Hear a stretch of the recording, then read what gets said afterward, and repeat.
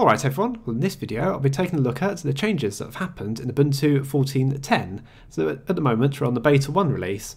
So at first glance, what is the difference there? Nothing. It still looks pretty much like Ubuntu 14.04 does. Sure, we've got an uplifted kernel, so they're using kernel 3.16 now.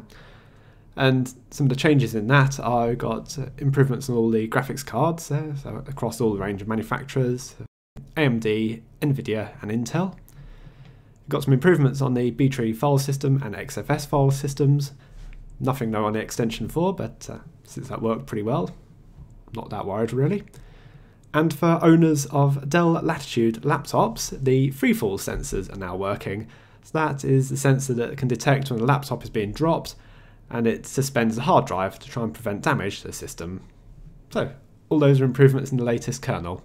But as for software that we're seeing there on the screen, no, not a lot. But it's not to say nothing's happened, because I was a bit confused really. Looking around on the internet and I come across the blueprints for Utopic Unicorn, this release of Ubuntu 14.10, and the blueprints has only 35 results, which is weird. Because if I look back at blueprints for Ubuntu 14.04, got 117 results, and for 13.10 got 195 results. So what is the change this time? And the answer is, we now have an Ubuntu Desktop Next. So this is Unity 8 running with the Mir display drivers. You can now download the ISO of that and install it on your system. I've been a bit rushed this evening trying to get it all going, because most of the day I've been working on that lot behind me, which is fitting out shelves into a cupboard above the stairs. If I try and run Unity Next, I can get to the LightDM login screen, pop my password in, and nothing happens. And that's the end of it. I can't get any further than that. I've tried changing the settings on 3D acceleration here in VirtualBox. I've tried setting auto login. Nothing makes a difference though. Now in the ideal world I would go and do a full system install.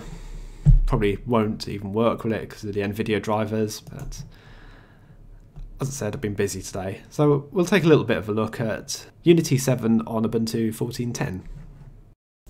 So you can see that the Linux kernel has been uplifted to 3.16.